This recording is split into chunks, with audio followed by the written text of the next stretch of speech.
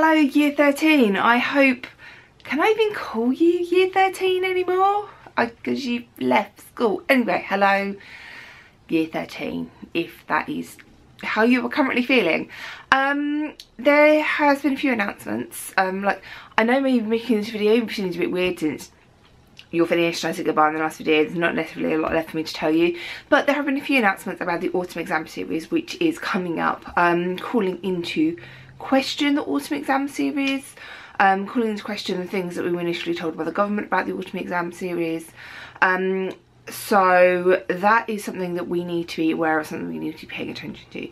I'm going to spend the rest of the day reading lots and lots of documents. I'm going to make a very long video on it, and that is going to come out tomorrow. But this video is just to alert you to the fact that there is a video coming out tomorrow about the autumn exam series, which you should pay attention to.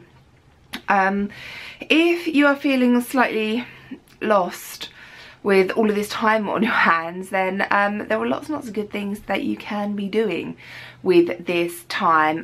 Go and read some really good books. There are loads of really good books out there. Let me think of The Power, one of the best books I've ever read. I turned to my husband and end of the second page, less than 10 pages in, I told him it was the best book I'd ever read. The Cows is another excellent book. Reading books, general interest books around the area you're going to follow next year is a really good idea. So over my website there are loads of like a biology reading list, chemistry reading list, just general interest books. Eleanor Upland is completely fine. That is another excellent book. What else have I read recently? The Geek Manifesto, that's another one. Missing Microbes, another excellent book there. If you're not into reading books, then you can basically do the same with YouTube videos. There are lots and lots of really good online courses out there. You don't want to go and watch my ones because they're not relevant anymore. But go and look at like channels like Veritasium or Physics Girl. They've got some really good general interest videos that will stretch you a little bit, challenge you a little bit.